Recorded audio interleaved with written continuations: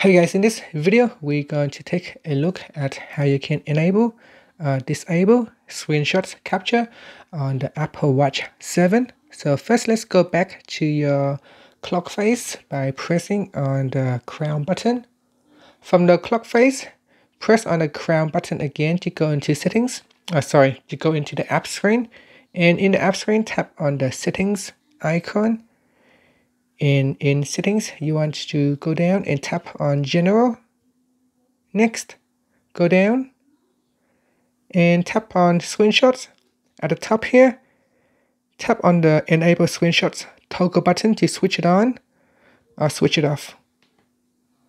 Now, once it is switched on, it said that you can take a screenshot of your Apple Watch by pressing the side button and the digital crown.